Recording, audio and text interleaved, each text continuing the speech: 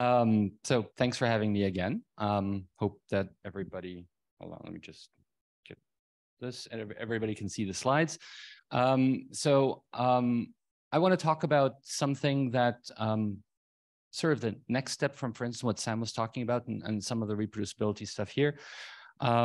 One of the challenges that I and others face as data editors at the end of the academic pipeline is that when we start to verify what the materials are that have been sent to us, whether that's during peer review, which typically doesn't happen, or after peer review, which is where we come in, or if others want to do it before peer review because it's an open archive that's associated with, say, a working paper or something like that. What we really are interested in are the results that are reported in the particular publication credible? And transparency is one way of getting at that. Reproducibility has a purpose here that I can sometimes rephrase as, do I have everything to make the figures and graphs that are there, right? Do I have all the code? Do I have access to all the data and all those kinds of things? And when I put all those ingredients, just a minute ago, that was called a recipe, together, do I get the same cake, pie, whatever you want to call it, okay? One way to do that, which is what we typically do, is we rerun it, right? And so then we get into the specification. Do I have all the right Python packages? Is it the right version? Things might break, etc. Another way is to actually have more confidence that that original run actually happened as the authors claim it has. Okay, so I'm going to talk about that second way of doing it. This is a joint project with collaborators at the University of Illinois. Craig is online. I didn't see anybody else. And with my fellow data editor verification person at Odum Institute, to my Christian. Let me get this forward. This isn't working there. Oh. Okay. So we're worried about completeness, right? We get a package that's deposited somewhere. It's on Zenodo, it's on OSF or something like that. There's a bunch of stuff in there. Do I have everything that's needed? Sometimes things are not there because they're confidential. Sometimes things are not there because they're too big. I'll need some documentation about that. That's fine, right? Do I have all the conditions? And was everything created from this? So a few of the reasons why re-executing the code when it's trivial, we'll just do it, right? We click onto an online platform or we just download the R file and we'll just run it all again, and that's fine. That's fine if it takes a few minutes. What about if it takes a day? What if it takes 3 months? What if the data that I need to download is half a terabyte, right? So those are conditions where that becomes difficult to do. That doesn't make the research in principle less reproducible, it just makes it harder. In some cases, it makes some of the research actually not be reproducible per se. It might be replicable in the sense that I can do something similar, but not the exact same thing when, for instance, the data has to be deleted. That might be because there's a data use agreement with a private company. It might be because it's health data. It might be for a variety of reasons, right?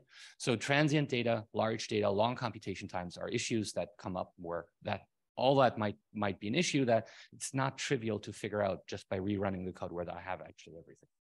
But if the authors are honest, they did it all the first time, right?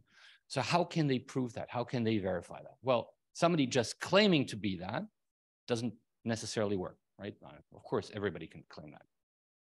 So what we're thinking about is what we call certified transparency, is to somehow figure out a way that we can trust that that first run that the authors did that ended up in the paper actually happened as they claim it has.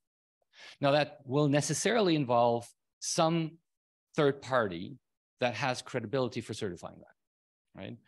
So that party will need to have a record of these computations and will then issue a certificate, a signature that this actually happened as it does. And there's a few things that you can think immediately around that come into play. Is that third party biased? Does it have a conflict of interest? Does it have credibility? Does it have the technical means of doing these kinds of things? And we've thought about that, but we're calling this a trusted research object that essentially could be published and then doesn't need re-execution because it's credibly created the first time around. Okay.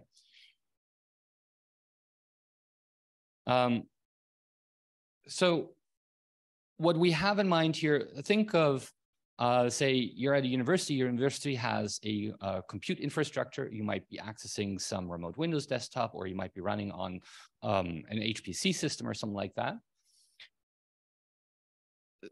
Now consider that the university describes that system. It's a system that once you've submitted your job, you can't pull it back. You can't modify anything while it's running, even if it's running for 3 months, right? And that's accessible to all the researchers at the university. University puts its credibility on the line by saying, when it comes out of this, here are all the things that were produced. Here's a complete list of them. We're going to sign it. The provost will sign it, or some digital signature that's posted on the university website will sign it, et cetera. Here's the whole package. Right, here's what went in, and maybe it's too big to post, so we removed a few things and they are listed, but they were there when this was run. And here's what comes out of it. Here's the tables, here's the figures. It might be a rendered markdown file. It might be, if you've upgraded the platform, a Quarto file, whatever it happens to be, here's the stuff that comes in, right? And we're going to post it on our university repository with a signature on there. The authors can't modify it. It's as it is. So the university's credibility sustains the fact that the researcher has done this the first time around, and there's a record that's sufficient for somebody curious enough, interested enough to figure out what went into this whole thing that seems to have produced this. So we're talking typically about enclosed systems. We're talking about systems that are outside of the control of individual researchers. I can't think of a way to make this run on your laptop, so it does require some buy-in from platforms, university or others. So I have a question for Sam at some point in time about whether their platform would, for instance, provide that kind of thing. There are platforms that do something similar, right?